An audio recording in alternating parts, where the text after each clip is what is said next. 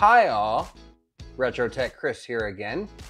Recently, I was reading up on the XTIDE Universal BIOS, and I discovered that you can actually boot up using a serial connection. So since my IBM PS2 Model 30286 has an XTIDE card in it, I thought I would give that a try on that system.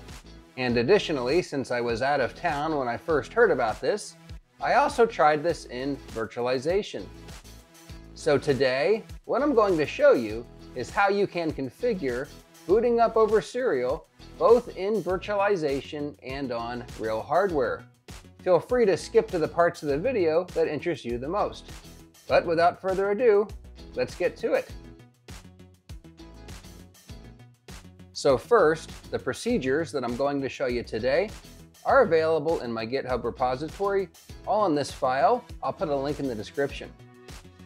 So to get started, there are some files we need to download. The first is the XTIDE 386 BIOS. We're going to download the latest version of that.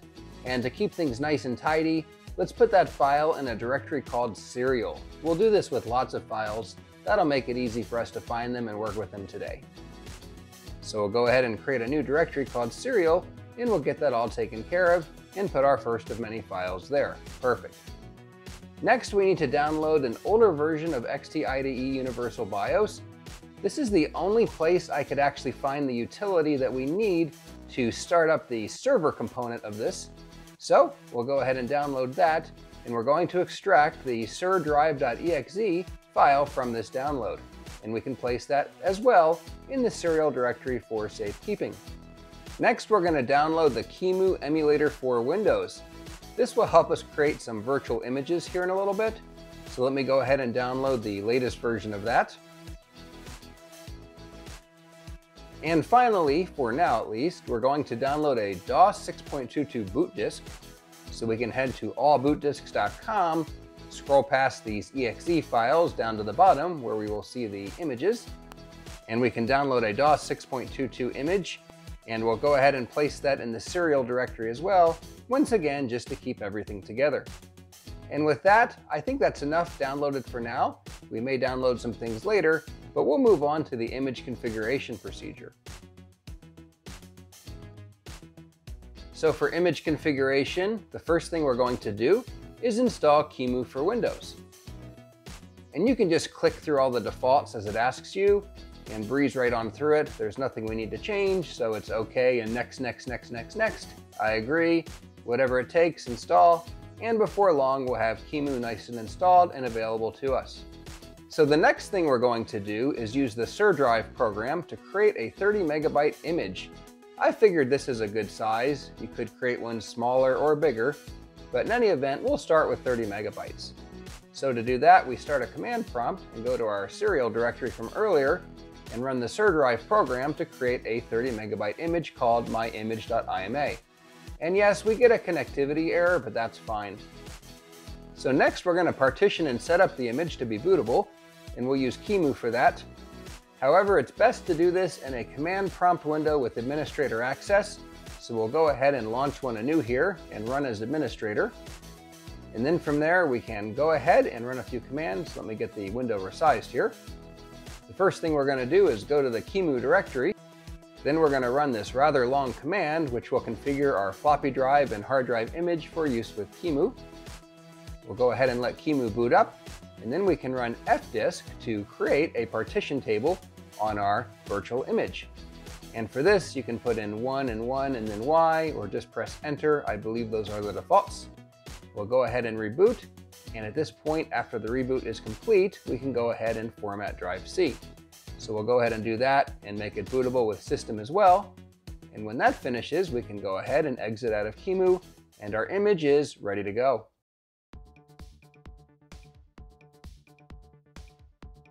So for our virtual environment, we're going to use Oracle VirtualBox.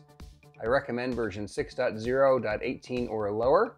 But no matter what you use, you won't have any issues with what we're doing today, so that's fine. So go ahead and install VirtualBox if you don't have it installed already. And then from there, we're going to create a virtual machine. I'm just going to name it DOS. If you choose to name it something else, just remember it. And then from there, we're going to say don't add a virtual hard disk. and we can say continue because VirtualBox will get angry about that. Next thing we need to do is completely close out anything related to VirtualBox. And this is important for the next step to register, because what we're going to do is specify that our DOS VM use the XTIDE BIOS. So at this point, we're launching a new command window, and I'll get that nice and resized and out of the way here. And what we can do is go to the VirtualBox directory, and we're going to run this command. Now, if your VM is not named DOS, please substitute the name in here at this time. Otherwise, you can run the command as is. So with that, we are now configured to use an XTIDE BIOS with our virtual machine. Perfect. The next thing we're going to do is configure a named pipe. This will allow us to boot off of the serial drive server. So we can pick our virtual machine, go to Settings, and then go to Serial Ports. And then from there, we can enable the first port, which is COM1, and set the port mode to be host pipe, as you can see there. And finally, put that address that you see in there, and with that, we'll be all set and ready to use the remote serial server. Perfect. So at this point, we're actually almost done. We need to launch a new command prompt window that's not in administrator mode. And then from there, we can go ahead and run the surdrive command with that -p parameter that you see there, and also the name of the image. And with that, we are now serving the image. All we need to do now is start the virtual machine, and we'll go ahead and get that done here. It's going to get a little angry at us, as we will see. So hit cancel there to not use a startup disk. We're booting up over serial after all. From there, hit F6 on startup, and you'll see that this master at ComDetect runs, and it will find the serial drive server on COM1. And then from there, we are now booting off of the serial drive server. Pretty cool. We can go ahead and add a file to the image here. I'll just create a little out.txt file. We'll just say hi. And then from there, once it's created, we can actually do a directory listing and see it, or we can type it out. So kind of cool. This works like any standard image. It's just served over serial. Now, something we can configure here is the ability for the serial booting to be default within the virtual environment. To do this, we're going to download the XTIDE CFG utility, which allows us to configure our XTIDE BIOS. And once again, go ahead and put this in the serial directory, just so that it's with all the other files that we've downloaded so far. So I'll go ahead and get that taken care of. Easy peasy. Now everything is all together. So at this point, we need a way to get these files over to the virtual machine. I'm just going to use WinImage. So we can go ahead and launch WinImage. And then from there, we can create a 1.44 megabyte floppy disk. And then we're going to inject two files into this image, the XTIDE CFG utility and the BIOS file. And that's all that we'll need to be able to configure and customize the BIOS file, which we'll do here in just a minute. So we've got our first file injected there, and I'll go ahead and inject the second file. And from there, what we can do is actually save this disk image out. So we can go to File and Save As and give it a name. Make sure you save the type as not compressed, or you will have problems. So I'm going to change that first because I'm paranoid, and we'll just call this xt.ima and put it in the, you guessed it, serial directory. Perfect. So next, we're going to go ahead and inject this floppy disk image into the VirtualBox session. So let me get this in a position where we can do that. We'll go ahead and make this a minimal window. Okay, so we can choose our disk image. And then from there, I will navigate to the serial directory where we put it and find it. And we'll go ahead and make that readable again. That small little screen gets a little tough, so I like to make the screen a little bigger. So now we're ready to actually launch XTIDE CFG, the configuration utility. So we'll get that launched. And now we can load that 386 BIOS file into memory so that we can manipulate it. After doing that, we can go down to configure it. And the first thing that we're going to do is set the number of ID controllers to 1. We're only going to be using the system for serial boot, so that's all we need. And then we're going to configure the primary IDE controller to be a serial port virtual device. And then from there, we want to change the baud rate since we're booting up over a named pipe, which uses a faster baud rate. And then from there, we can go ahead and actually save this image back to its original file. Can't exactly flash it right now because this is virtualized, but we'll go ahead and save that image back. and then we can eject the floppy disk from the virtual machine. And now we can launch WinImage and actually pull that updated BIOS file off of the floppy drive image that we have, since it has been updated. So we'll go ahead and load up the image that we created just a very few short moments ago, that xt.ima file that you may recall.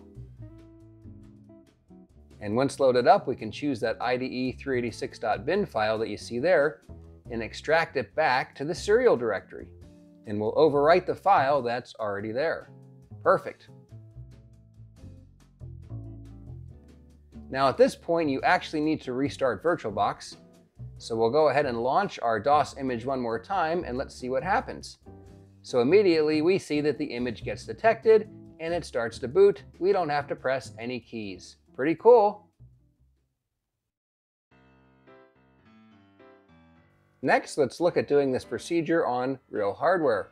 There are some prerequisites. The first one is that you have an XTIDE card, or nominally a card that will take an XTIDE Universal BIOS. You also need to remove any CF cards or IDE hard drives installed, since they will take precedent in booting. You also need a serial port on your modern PC, or a serial port adapter like you see here. This one has a prolific chipset, and it's my particular favorite when it comes to USB to serial adapters. And you're also going to need a null modem cable. Mine is actually a combined lap-link null modem cable, as you can see, two cables zip tied together, but I do have a 9-pin and 25-pin serial connector. So next, you need to connect the null modem cable from your modern computer to your retro PC. And of course, we've talked about the USB to serial converter and the concept of having an adapter with a prolific chipset. So you need to decide which serial port to use from your modern PC, and if you don't know what's available, you can always go to Device Manager. And actually, I think the SurDrive program will also tell you which serial ports are available on the machine. In my case though, it's going to be COM7, so that works out well. So next, we're going to launch SurDrive, and we're going to launch another command prompt. I don't think administrator versus non-administrator matters at this point because we're actually going to a remote PC, but that's fine. We can change into the serial directory, and from there we can run SurDrive. We need to pass a -C option with the serial port, the name of the image, and a -T to disable timeout because serial booting can be slow. So in my case, it's COM7, and it's myimage.ima, and then -T, and we're all set to go. Now for demonstration purposes, I've also set the verbosity flag. But at this point, we have moved over so you can watch the boot process in all of its glory. It takes about 4 minutes to boot at 9600 baud for my IBM PS2 model 3286.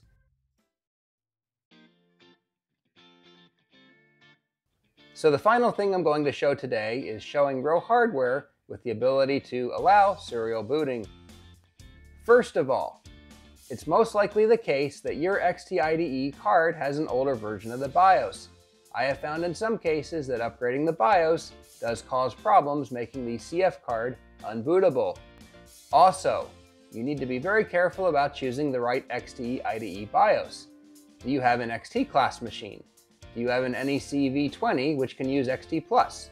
Do you have a 286 that can use the AT, or a 386? And do you need the normal or large files for your particular system? Also, you need to enable the write enable jumper, or dip switch. In my case, it's this dip switch number 8 on my card, so that we can enable write enable to the BIOS. And you also need to identify your EEPROM type. Mine is a 280C256. So if you're willing to proceed, go ahead and download the XTIDE CFG utility like we did in the virtual procedure if you happen to watch that part. So we'll get that downloaded, and you can see I already have downloaded it, so it's showing up twice. But what you're going to want to do is put that into the serial directory. We've already done that since I did the virtual procedure before this, but in any event, you want to have that available at your disposal. Okay. So next, you need to download the proper universal BIOS for your system. And as I mentioned above, you want to be careful to get the right version. If you get the wrong version, there could be repercussions and you might have to work yourself out of a jam, though I have given you some hints here if that does happen, and there are methods to start up without XTIDE, so that is good. In my case, I want to download IDE ATL.bin because this has support for XTCF and my 286 system. But it does require a 32K EEPROM, so once again, you have to be very careful. So now we're going to copy XTIDE CFG to a floppy disk along with the universal BIOS. So I'll go ahead and do that. And we can go ahead and run the config utility off of drive A. So the first thing we'll do is load the BIOS from the file, and I want that IDE ATL.bin file. And then from there, we want to go ahead and load old settings from the EEPROM so that we keep all of our old settings. That's very important if we want things to boot properly. From there, we can go into configure, and we want to confirm our primary IDE controller. In my case, it is an XTCF BIU8, so we are good. So next, we're going to go into boot settings, and we want to change the scan for serial drives to yes. Mine is already set to yes, but you will want to change that to yes. From there, we can hit escape, and then we can actually go ahead and flash the EEPROM. Once again, you're going to need to know the type. And mine is that 28256 type, 32 kilobytes, so that's good. And then from there, we can start flashing. So we'll go ahead and pull the trigger on this. And on reboot, we see this master at COM detect option with no other changes, so indeed this was a success. So as long as no hard disk is present when you boot, you should be good to go. Alternatively, you could configure the system to only boot from serial devices. If you want to do that, have a look at the virtual procedure above. That's what we ended up doing, and you can certainly replicate that here. I hope you enjoyed learning all about how to boot up a retro system over a NAW modem cable. As always, thanks for watching, and I look forward to seeing you in the next video. Bye for now.